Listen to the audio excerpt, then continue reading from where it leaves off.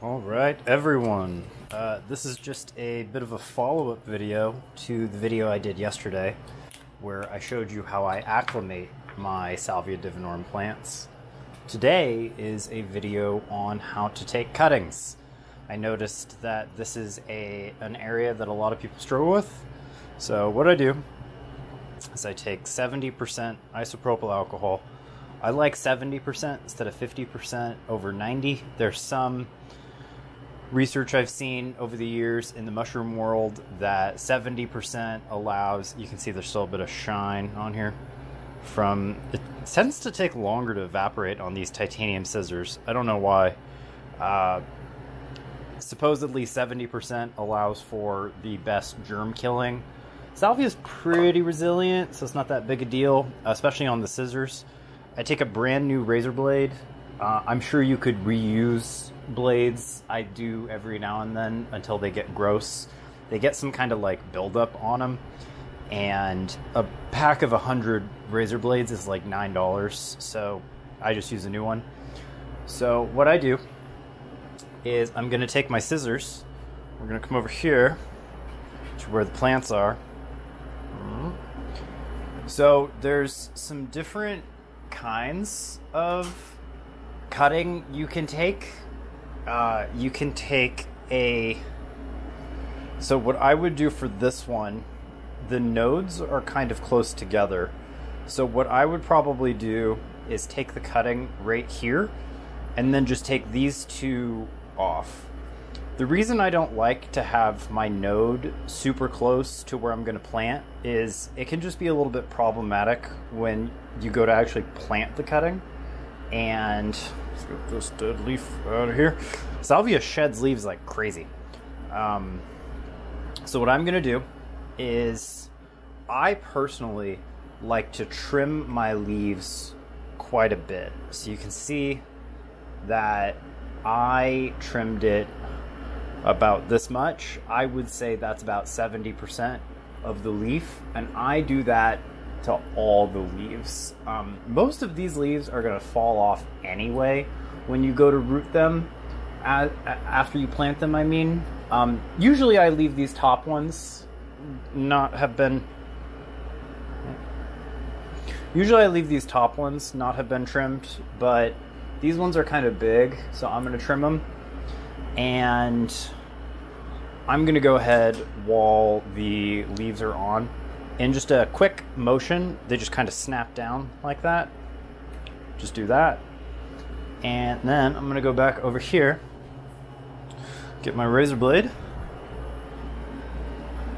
In this case, I'm going to take the cutting right below the node. Now, with this salvia cutting, you can see that the stem is pretty pliable. There are other ones, like for example, this one, so way more established stem. You are gonna have difficulty cutting that, especially with a razor blade. So in that case, what I would do is I would take scissors, I would chop it, and then I would essentially clean up the cutting a little bit on, I guess I could just show you an example. So I'll take this cutting and then I'll show you an example.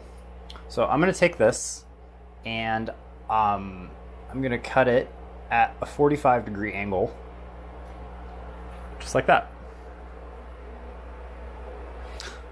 This camera doesn't zoom, so I also don't know how well it's going to focus, but yeah.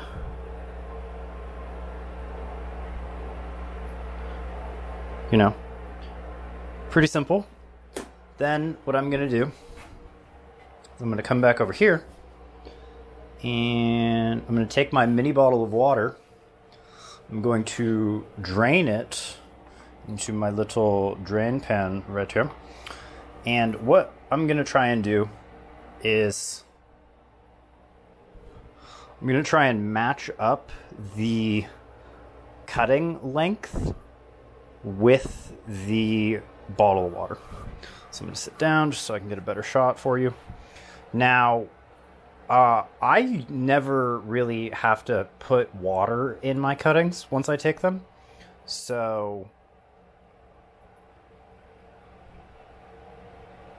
I'm going to put that about there. And I have that much stem underneath the water on average. I don't typically like to make node cuttings. If you don't get all that leaf off, if you just cut the leaf off, what happens is that little bit of leaf that you leave will rot in the water, and normally it's not an issue. I'm really experienced. You know, I got 10 years growing this plant, so it's not normally an issue, especially if your environment is right, you have healthy plants, etc. But it can be an issue, so I just typically don't. Don't do what a lot of people do, which is take their plant out to like look at it. A lot of people, you know, I get it. You know, you get impatient, you want to look at your thing, you want to be like, ooh, don't do that. Just leave your plant alone. I don't know how well you can see it, but there are tons of tiny little air bubbles all along the plant, and that really helps promote rooting. So what I do is I fill up this tray. I try and not overcrowd it. Often 3 is too many, so I sometimes do 2. It can be kind of, you know, it's just kind of a feeling thing. So I'll go and I'll show you what I meant about that thick stem.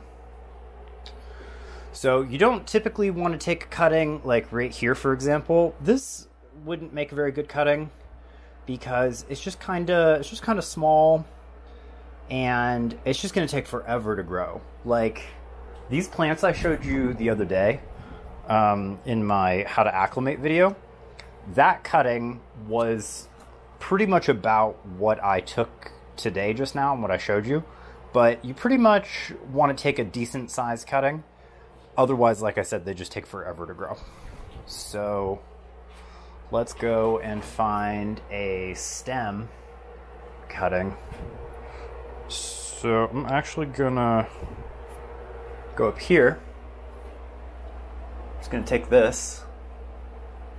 I'm gonna cut through that. That I actually probably could have cut with a razor blade, but you're gonna notice it just doesn't work super well. So I'm gonna come back over here onto my pre-sterilized little thingy, and I am actually going to pre-cut all of these.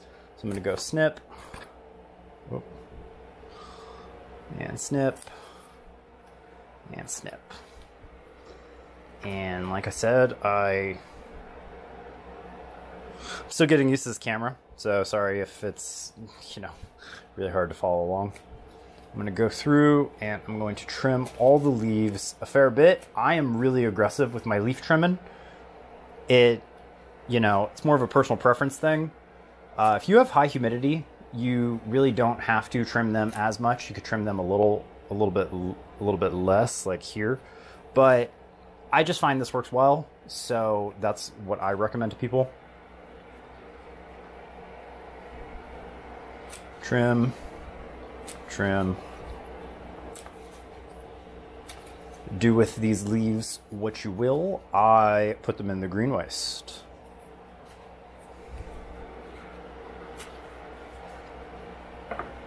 So what I meant when I said you can go back and clean up the cutting, this is a really bad cut. This will not do well. This will probably rot and die. So what you'll want to do is on a flat, firm surface with your razor blade, just in a bit of a slicing motion. Let's try and get this camera to focus a little bit. In a bit of a slicing motion, kind of at a downward pressure angle, just push. And there you go.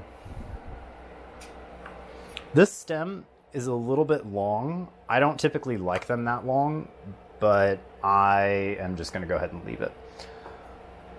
So we will drain out some water and pop that in there.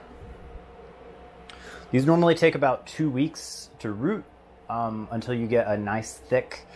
It's okay to crowd them a little bit, like here.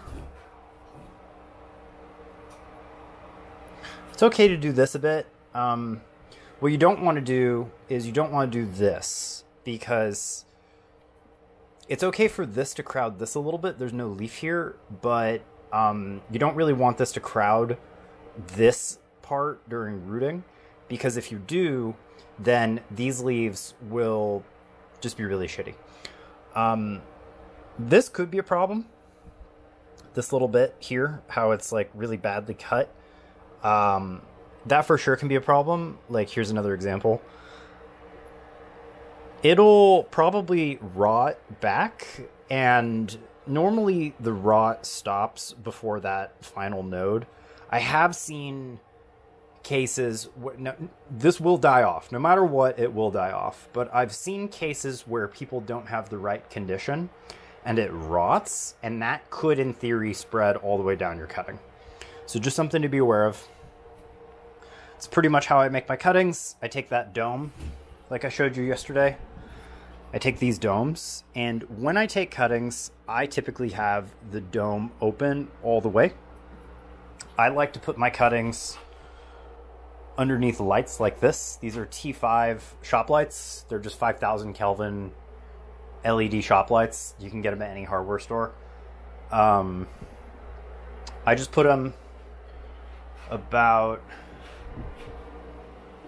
I'll just show you.